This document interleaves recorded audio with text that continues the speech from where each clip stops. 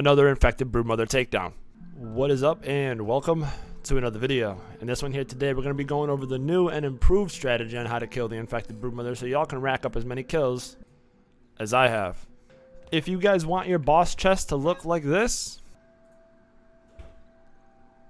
then follow all these steps.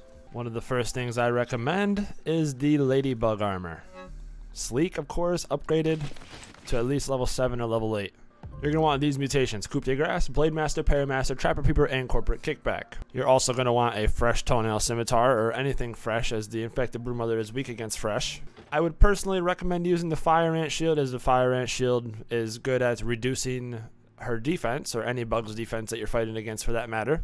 And you can honestly switch up the trinket to whatever you want, Thor's Pendant, or you can use the Fungal Charm or the Shield Solidifier. If you're going to fight her drinking the water, I would strongly recommend using the Shield Solidifier because she breaks through your block in like 3 to 4, 4 to 5 hits if you are drinking the water. I like to do phase 1 and 2 drinking the water, but that's just me because it makes it go by super fast. But if you're going to do that, I'd recommend using the Shield Solidifier. We did it last night on stream without the Shield Solidifier, just using Thor's Pendant. There's a bunch of different ways that you can do this, but I'm going to be showing you the exact way that you want to do this. So for this video, I'm just going to be bringing this stuff right here, as you guys can see. So for this guide, this is exactly what you want. You want your character to look like this.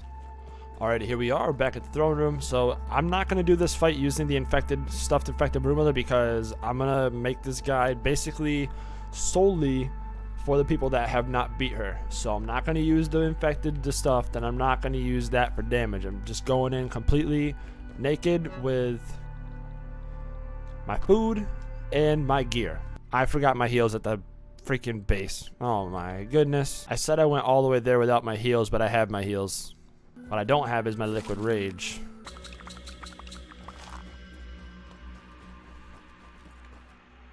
So for each Broodmother fight, you do not need more than 3 liquid rages. You can bring 4 if you would like. I normally bring 3 or 4. Alright, and we're back. So no stuffed and no mount. You're going to want a meal.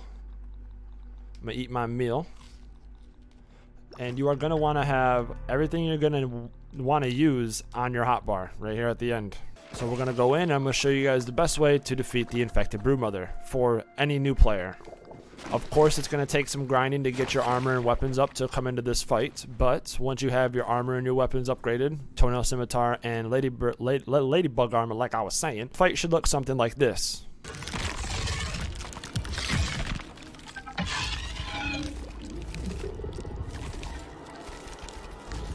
(52) This would be a 53.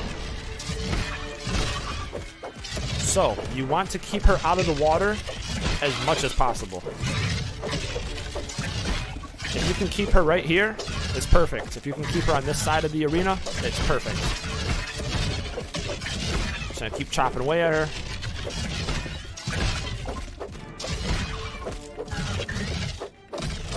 I forgot to drink the water. There we go. Don't drink the water if you are not familiar with this fight. If you drink the water, you get negative damage resistance and you block less. Look at how easy she breaks my block here. She broke my block because I drank the water. That's what I was referencing about the Shield Solidifier. The Shield Solidifier can really help you in this situation because it gives your shield a little bit more defense. So it's easy, one phase. The effects from the water last 1 minute. You just come over here when the bombs drop, right here.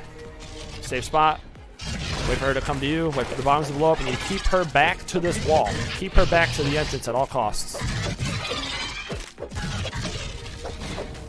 She's gonna try to get in the water. If she goes to the water and you can't get her out, just run back here. You do not want to fight her when she's in the water. She gets lifesteal. A bunch of other things. Oh my god, she's coming for me. Perfect. That's exactly what you want her to do right there. Yeah, she gets lifesteal, infection, and more critical hit chance if she steps in the water. So you want to keep her out of the water at all costs.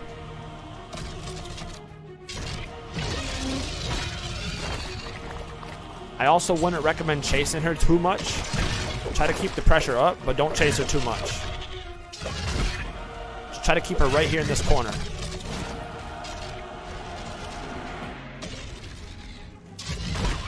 Okay, and she's gonna push you. When she pushes you, you push back. keep pushing back.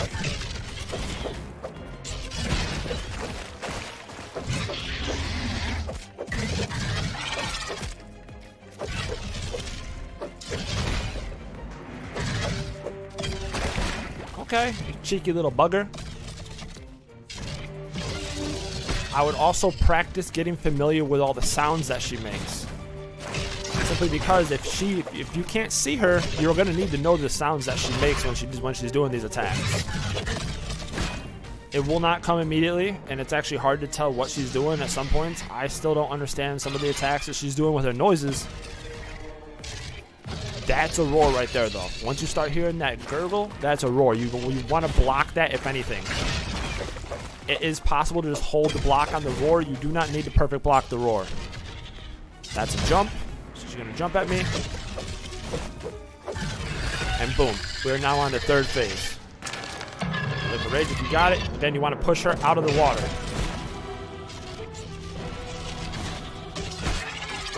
Keep her out of the water at all costs. You can just hold block those flurry attacks. Always hold block if you cannot perfect block.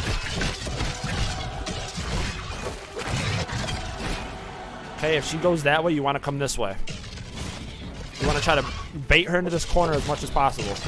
Ow.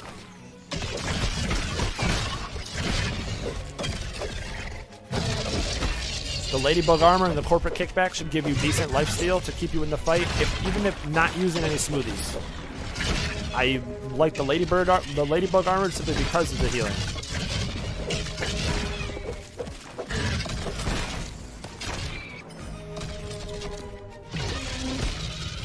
If she gets a roar, then you're in some trouble.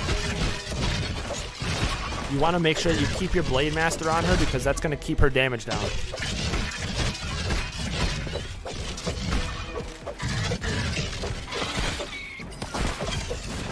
This is a very interesting fight, I will say that. Just hold the block if you cannot perfect block. No bomb, please. You gotta be very careful with that bomb as well.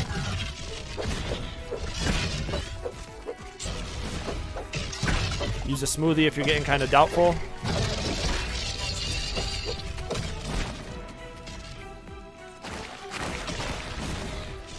Get used to her little like whoosh attacks. Broke my block, bro. Keep her out of the water at all costs. If she's in the water and she roars, you do not want that. She will get automatic lifesteal even if you block her roar and she's in the water. So you want to keep her out of the water at all costs. You want to put yourself between her and the water.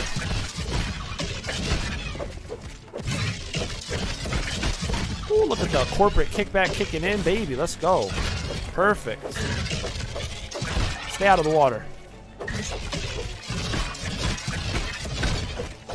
Again, it is possible to hold the block on these, and if you're using the shield solidifier, it even goes better.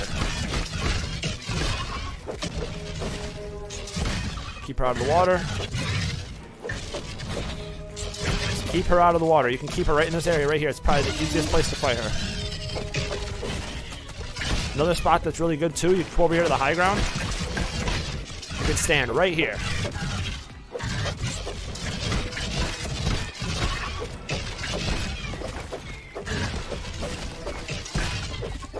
Using all these tips that I gave you will give you a win just like that. So just to recap, try to keep her here, and if she's not here, try to stand over here on this elevated piece of ground that's up here because bombs also do not drop here. So they don't drop there and they do not drop here. But if you utilize all these tips, you should definitely be able to get the win even if you're a new player. Put on your dissection expert before looting her, take the parts, and bada bing bada boom, you have yourself another infected Broodmother takedown. So again, I am aware that this fight isn't easy, okay? I know that it's not easy, and it's actually what I would consider to be the first piece of end game content that we have in this game. You need to be prepared. I would definitely recommend bringing a stack of healing smoothies and liquid rages for damage. Once you get the fight under your belt a couple times, then you will have the ability to make these stuffed infected Broodmothers, and you will have the ability to make these stuffed mounts, which gives you more damage and more loot luck, so you'll be able to rake in all the loot and have more damage during the fight. So if this video helped you guys, and if you guys are finding success using these tips here that I showed you today, make sure you hit that like button for your boy. Subscribe to the channel if you're new. Leave me a comment. Let me know what you thought of the video. Catch you guys all in the next one. Peace out.